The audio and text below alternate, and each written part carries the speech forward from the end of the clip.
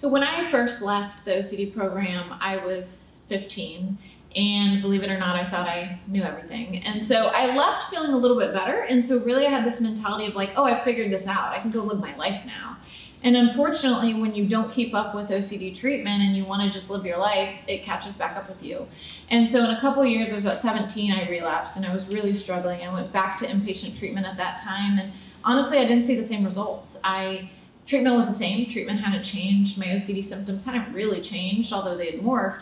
But the difference was my motivation. I was feeling really unmotivated. I really didn't want to do the work. I was struggling with the why. Why do I have this illness? Why do I have to go through this? Like, I've already done treatment once. If I'm always going to have to do this treatment, why would I want to, keep having to put forth so much work if I'm always going to be plagued with these thoughts?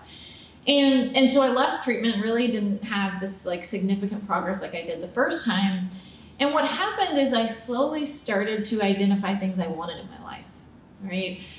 Going to college, living independently, living away from my parents, like these goals that OCD held me back from. And that's when I really realized to meet those and to get there, I have to figure out how to manage my symptoms, and I have to figure out how to do it in a healthy way, right? It doesn't mean I get rid of them tomorrow because that wasn't feasible, but it was about making treatment and management a part of my everyday life. And I'll tell you, it's well over 17 years later, I'm still trying to figure it out. There is no black and white formula. Sometimes I'm going to therapy once a week and I'm still really, really struggling. Sometimes I'm doing well and I'm going once or twice a month and I'm doing really great and my OCD is kind of at bay and pretty. And so I always say like I'm one trigger away from being back in a program, and I'm like one good day away from barely having symptoms, right? Because that's just how OCD is. It waxes and wanes. And so for me, treatment's a part of everyday life. From the second I wake up in the morning until I go to sleep, I'm doing ERP. Some days I'm struggling more than others, and that's my life. But for me, being able to hold a job, be in a relationship, have friendships, like that's success for me. And I know that it doesn't come easy, right? You always are gonna have good and bad days, but I also know that we can manage our symptoms and live a successful life. So after I left the OCD program, I went right into high school. And I was seeing a psychiatrist, not a therapist working on exposure therapy and everything, because again, when I left, I thought, I didn't need that anymore. I'm good. I thought I could have left way sooner than I did. So I was continuously on medication though. But I also found running. And I think that gave me kind of another focus in life, because I didn't know how well I was at it until my first track meet in freshman year when I broke the 2-mile and mile record. And the coach came up to me and said, you can be a collegiate runner, but you gotta, put all your energy into it and really focus. And so I was like, okay. And, I fell in love with it. And I was like, I love athletics, so I want to do that. So that kind of put me in another zone, I guess. And so, yes, I still struggled with symptoms, but it didn't affect me as much. I enjoyed my high school years. And then when I got to college, I was a walk-on on the LSU cross country and track team. And I actually did okay during college. Like I said, the end of my college years was a little more stressful, and they started coming back a little bit, but not as intense. It really started coming back the last 3 years when I have been on this high level of competition. And, I'm so, like, my goal is to make it to the Olympics. And so I don't know if the stress of that is what caused it, but it came back really bad, and to where way different than when it was when I was 12. I absolutely had no control over it, and it was affecting a lot of things in my life. Like I said, sleep, recovery, times with my friends, and it started to scare me to where I was like, oh my God, if this continues down this road, I don't think I can make it to the Olympics. And I put all the past 8 years of my life into this. And if my OCD takes me away from that, I don't know what to do. So around the beginning of February last year, where I felt totally out of control, I was like, I need help. I want to put myself into inpatient treatment because I felt like that was the only route at that moment. And I actually called Liz to help me get into Houston OCD. And she got me in right away because I only had a short time to like focus on that before I had to get back on the wagon to the journey to the Olympics. And luckily she got me in very quickly, and thank God I got in. And I was more, you know, accepting of the exposure therapy, and I was like, I hated it, like we all do, but I was like, okay, this is gonna work because nothing else has worked, and I have to believe in it. So it was very hard at me at first to get back into like doing it, but at the end of treatment, I definitely had made a step in putting, you know, just putting all into the exposure therapy and not letting my OCD take away from it. And luckily, I got to get out and got to get to the Pan Ams, win silver, and right now I'm on a great track. I've made the 2020 Olympic team, and I've got one more qualification process. And if I didn't go back to treatment, I probably wouldn't be where I am right now. And I think that's really the key, right? I think what Ginny and I are here to talk about is like, neither of us are sitting here living a successful, fulfilling life because we got treatment once and we were cured, right? Treatment is ongoing, and it's something that you have to continue to do. And I think I always call it the mental maturity, right? But the emotional maturity and intelligence of Ginny to know, like, I have a short period of time. I could choose to just kind of take a break and see what happens, or I can like jump right back into treatment and get this under control, is the best decision that any of us can make. And it's hard. It's a hard decision. It's a scary decision. But the reality is that if we can choose treatment, that really means we get to choose management and we get to choose the life that we want. But I think both of us know the more we neglect treatment or push it down, and we've all done it and we do it frequently because it's hard work. Like, treatment's not fun. We do know that that's when OCD will come back, and it comes back so strong. And I think Ginny's a living testament to the fact that if you put treatment first, those other goals that you're working towards, you get to achieve. And I just want to say congratulations. I'm so proud of you. Thank you. So I'm currently the director of the Houston OCD program right here in Houston. We're a residential support, intensive outpatient, and outpatient program. And it's actually the exact program that Ginny and I were in when we were young. So for me, it's kind of serendipitous. It's kind of full circle, and still something that I haven't like totally really realized that I'm doing yet. But I went from patient to director, and at this point I get to oversee our clinical work, our operations, and really every day I get to go to work making the impact I hope on other people's lives that was made on mine. And so that's where I am. I'm excited to be there, and I think this is really where I'm meant to be.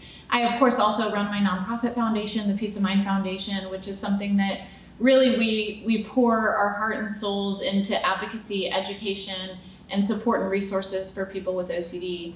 For me, after our treatment stay when we were just 15, I was so grateful for the opportunity. I might have been mad that my parents first sent me there, but afterwards I was really grateful.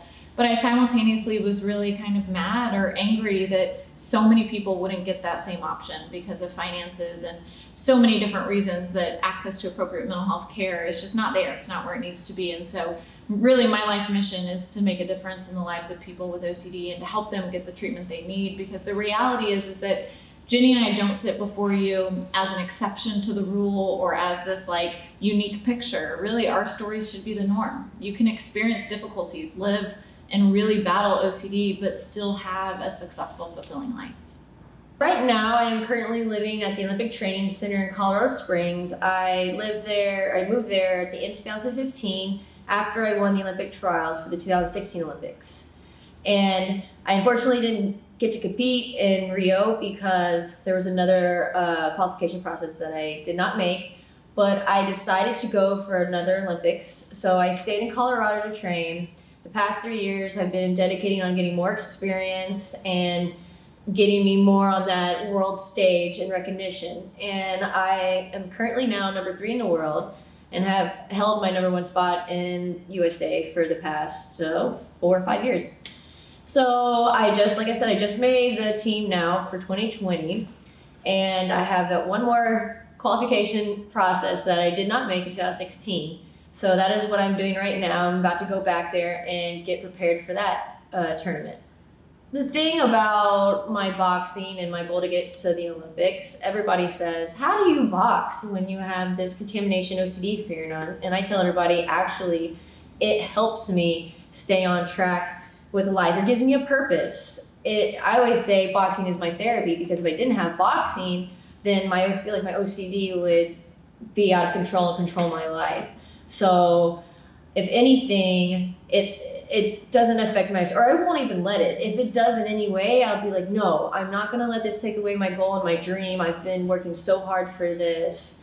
And when it has, like it kind of did last year, I was like, okay, I'm not gonna continue this route. I'm just gonna go ahead and go back to treatment and get help for it, because I'm not gonna let this ruin my dream of getting a gold medal at the Olympics. So, you know, like Liz said, we have to continue treatment every day. It's an everyday process, whether, you know, we're seeing someone to help us do it, or we wake up every day being like, okay, I need to really work on this. Like, be strong and, you know, pull through this. Don't let your OCD get you trapped.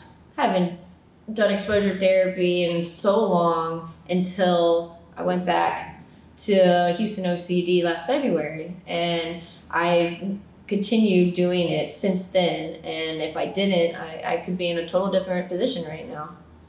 And I think even, you know, I'm in my position that I'm in, and I do clinical work and research and all this stuff with OCD. And so people's assumption from the outside for both of us is probably like, oh, but look where you are. You don't have OCD anymore. What was it like when you had OCD? And I cringe when I hear that, because I'm like, I still have OCD. I still struggle every day. At work, I have triggers. At work, I have anxiety. I push through. I don't let that control my decisions. I don't let that negatively impact my work, but it's still something I deal with.